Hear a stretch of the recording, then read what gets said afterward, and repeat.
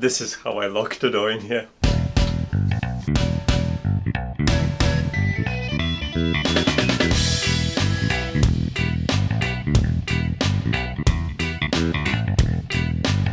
Hi, I'm Matt and this is NotEnoughTECH. This is a Novostella smart bulb, something I've talked about it in this video. Now this is not the only product from Novostella. I also have these panels and the floodlights, which I use as a fill light in here because otherwise half of the frame would be not exposed at all.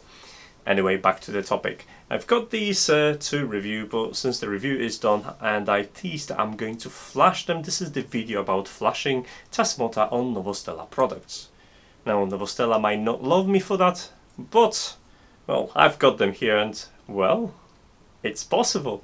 Because the Novostella products use two things. They use Smart Life and Tuya app. You can use tuya-convert system to actually flash Tasmota on it, and the process is super simple and only takes a couple of minutes. I'm going to walk you through the process, show you how it's done on one of the devices, but the same principle applied to both smart bulb and the floodlights they already flashed. So big shout out to Brian's Edge adventure page, which provided with a template for Tasmota, so I didn't have to brain that one out. It saved me a lot of time. It was that precious time that I've saved that the Nodle took from me. Damn you Nodle, why are you so difficult at times? Okay, let's get started. But first, we need to reset the light. And thankfully it's nothing like this Wi-Fi module, which took 20 clicks to get reset. Novostella light only needs 3. If it's a new installation of Raspbian, just make sure to enable wireless LAN so you wouldn't have any problems. Once this is done, just head to tuya-convert website and follow the installation steps. It's just a simple script to execute, and after that you'll be able to continue. Just navigate to the tuya-convert folder and start with start flash script. If you're using the same Raspberry Pi for Node-RED, you'll be asked to terminate a couple of network services like Mosquito, etc. Just follow this. It will, the Raspberry Pi will start the AP point, so you use your mobile to connect. And once you connect it, reset the device you want to flash. With the Novostella, just unplug it 3 times and then press enter. That process of finding the device and flashing and backing up should take about 3 minutes, after which you will be given a final prompt to flash either Espurna or Tasmota on it. Obviously I put Tasmota on it, so I've authorized it, and the flash takes about a minute or so. After that the light will probably stop flashing and you will be able to detect the Wi-Fi point on the mobile. So go back to your mobile point, look for Tasmota Wi-Fi access point and access it. Load the page and provide Tasmota installation with your Wi-Fi credentials. Once the device is authorized on the network, navigate to IP of the device or use the host name to access it, and we have to go and finish the configuration. So go to configure the template. You can either do it manually or just copy and paste the configuration in this field. So I've used that the configuration I found online, and it worked just beautifully. So also you can take advantage of this field and just rename your device to wherever you want. Once this is done, just simply save changes, activate the template, and you'll see a new screen for your Tasmota containing all sliders. At this point I wanted to make sure everything works, so I just used the sliders to change different settings and watch the light being quite responsive. There's a small delay on the video, mostly because the time code isn't very well synchronized, but I was able to reproduce all colors and use all the settings presented in Tasmota just fine. So once this is done, all you have to do is just jump into Node-RED and take care of that part. Welcome to the Node-RED part, which is probably the most exciting part, and you are looking forward to it. So let's get started. So this is the dashboard, and you can see there are basic stuff. So you have a toggle with a status indicator as the temperature control with a nice feedback. The same goes for brightness. You can set the minimum and the maximum brightness, and the color picker. So let's pick this apart. That's fun. And I'll show you how it's done. First of all, I want the information to be present in this update in here. So I want a flow context updated every time something happens. I'm going to refer that whenever I deal with different stuff. So I do that by obviously subscribing to this topic. And bear in mind that my topic is slightly changed because I first have a topic and then I have a prefix. So by default these two are swapped around, so if you don't have it this way, then don't be confused. Now I'm parsing this as a JSON and do a bit of a processing in here. So what I'm going to do, I'm just going to download whatever's here already and then merge it with the new data. That way I always gonna have a full set in here and I can draw from this, and that's quite important. So if you take a look at this, I can merge this using object assign. This is a very clever function. I know you're probably not interested in that, but if you ever wanted to get two different payloads, merge them together and make sure the values are overridden. So in here, the current one's going to be overridden by data, and that's what I want. And that's being basically just saved in here. And I have a status node just to show the status on and off. And also I'm doing a small translation in here because the default Tasmota is gonna post on and off, and I want that true or false. I'm trying to keep all my values to true and false if it's just a power state for the consistency. Alright, with that done, it's gonna start with something simple, which is a toggle. You can see the toggle in here updates stuff. It's a good thing. It only uses one button. Obviously you can still use the inject nodes like here, and to toggle the power you have to submit that to this topic, which is the command power. Now the toggle functionality works very easy. I download the current state from Flow, and that's where I know what is the current state of my device. And obviously if the power state is true, I'm gonna send the message payload false, and all the way around. That's it, it's toggle done. Now let's start to do something more complicated. Let's start with brightness. So in brightness, you'll see that I've resolved it with a slider. I have a slider in here and I've set the minimum value to be 10, because if you wanted to turn it off, just use the toggle. Come on, you can use the toggle. And maximum 100, and then there is a slider and some brightness display this way. So the minimum and the maximum is quite obvious. I'm just sending a number, integer, 10 and 100 to a slider. Whatever I'm sending from a slider, it's from 0 to 5 with the increments of 5, which is enough. I don't really need more accurate control. And I've chosen the continuously while sliding because it gives you a better feedback. And what I do, that information is just directly submit to this topic command dimmer, because that's what it takes. It just takes the number. Obviously you can submit that using normal payloads, or you can just pick at random. There is a random one from 0 to 100 if you want to do it for some reason this way. Okay, another thing that Novostella's products can do, the ones I featured in here, are controls over the color temperature. So I wrote a driver for the color temperature as well, and this is the tricky part, right? It doesn't really take the color temperature in Kelvin. You have to translate it to values being between 153 and 500. Those are arbitrary really values, and the plot twist is that 500 is actually the lowest value and the 153 is the highest value. So you had to flip them around. So if you want a warm light, you submit 500 to a topic this, which is a command CT color temperature, obviously.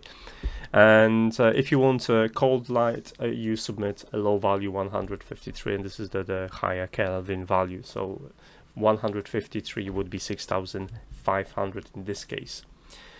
And it was a bit of a complication how to deal with slider. So in a slider, what you get, you select a lower temperature and a higher temperature, and that'll give you a 3800 of span.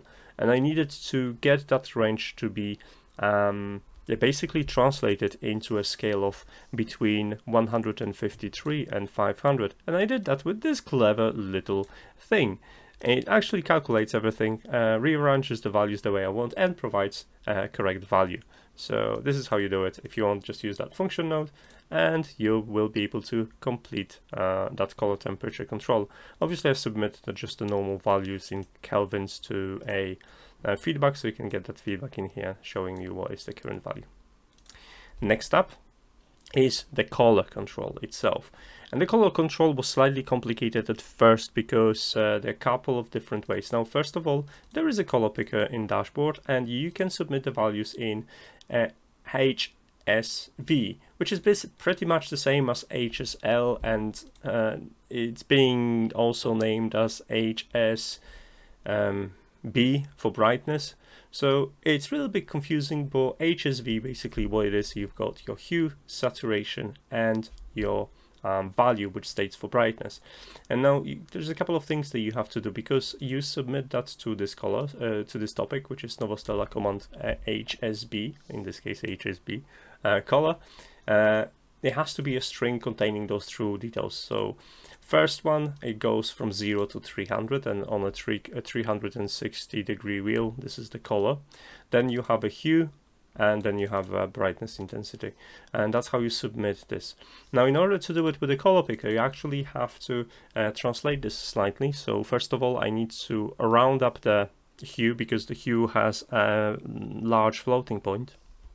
So we're gonna round it up to a nice even number, and then the saturation and value, they are as in a range of 0 to 1, and I need them to be from 0 to 100, so you just multiply them by 100, and then you translate that all into a string and add it all together and submit it to a payload, and that's how you deal with a color. Now onto the smart functions. I promised functionality with Amazon Echo and the Google Home Assistant as well, so let's gonna start with Amazon. And with Amazon, I'm using that skill. I've talked about it before. I'm just going to link it in here, so if you want to know how it works and how to get it started, I'm just going to focus on explaining how it works. So I'm not supplying this to any topics, because the topics are going to have to be set programmatically. So in my function node, you've noticed there are 3 different if conditions. So each time I'm going to be doing something else. Now, when you submit a voice command to an Amazon Echo device, it gives you a command. So it basically tells you what did you do. If you try to turn on the light, you'll send a turn on request, turn off request. If you want to turn it off, if you want to do the brightness, you'll set percentage request, etc. So based on that, I can select my topic and then submit the payload. Now, for the most part, it's really straightforward, because for turning on and off, I already got true and false, and that's sorted. For setting percentage, the percentage is already an integer, so I can submit that straight away. That's sorted. But for the color request, I needed to translate it again, so it's a very similar stuff that I did previously. So I have to round up the hue, multiply saturation and values by 100 to bring it to a proper structure, and then encode it to a string and submit it to our Tasmota. Lastly, it's probably the most problematic one, which was the Google Assistant one, because I used Nora. If you want to know how to use Nora, then I'm gonna link another write-up in here and I'll give you all the examples, but basically I'm using a Nora node, and Nora node is a bit tricky because unlike Amazon device, it doesn't give you any requests, so I needed to come up with a different solution. And I know this is a bit of a mouthful in here on the screen, but I just quickly explain how it works. Because I do not have any information from Google device to what I want to do, there is no really a way to separate everything, and trying to send 3 payloads, it's unreliable and clunky. So the way I've approached it is, when I send a message request via voice command through a Google ecosystem, what it does, it takes this request, so this is requests basically in here, it takes this request and compares it against the values that are already stored. And if one of these values from the message, from the context, from the flow context has been changed, then I'm going to just action this. And there are a couple of issues with it, but for the most part it works okay. So if my payload on and off, it's different to a payload that already stored, it means I updated just a payload for power, so I'm just toggling it on and off, so that's why I'm doing it here. For dimming, it's a very similar story. If my dimming value is different, but the color value is the same, so the color value has not changed, I'm setting the color temperature. And I needed to pick up just the color temperatures. If you want a different one, just pick a value between 153 and 500. But in this way, NotEnoughTECH can't really control the color temperature of the bulb, which is a bit pants, but there's not much I can do about it. So it sets the default color of the light, and then you can submit the dimmer values to programmatically from the payload brightness. And then it will first set the color temperature, and then it will set the brightness.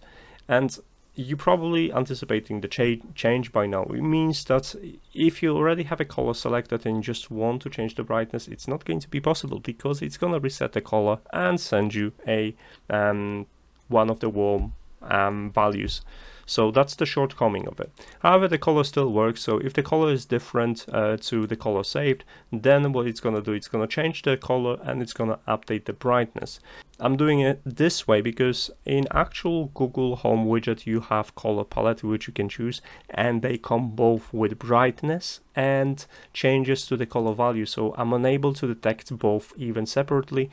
Those would mess up the dimming values. Since the dimming value is more important than colors, then I figure out I can just set the dimmer first and then change the color, and the dimmer will update to a value. It's a bit of a workaround. It's clunky at times, provides small flashes in certain circumstances when you're changing between certain colors, but that's the best I could do. Okay, so you know how to do it. If you want either smart bulb or floodlights, the links are in the description of this video. You're gonna find also a write-up discussing everything in details that we just covered in here. You're gonna find the download for the Nodle too, by the way. So why would you flash it? First of all, you're gonna make them truly yours. Even if something's gonna happen to Tuya or Smart Life apps, you're still gonna have the control over your lights. Second of all, for some awesome automation. Now, nothing stops me to link it to my phone when I'm arriving back at home to highlight entire home in purple. Yeah, definitely purple. Okay, so if you want to follow me and see how that's gonna turn up, you know what to do. You know how the YouTube works. I do not have to explain you this, but what I have to tell you is that I also write articles, and if you want to get notifications about those, it's best to follow me on one of the social media of your choice, so you could get an instant update. So much guys, thanks so much for watching, and definitely I'm gonna see you in the next video. Take care, bye!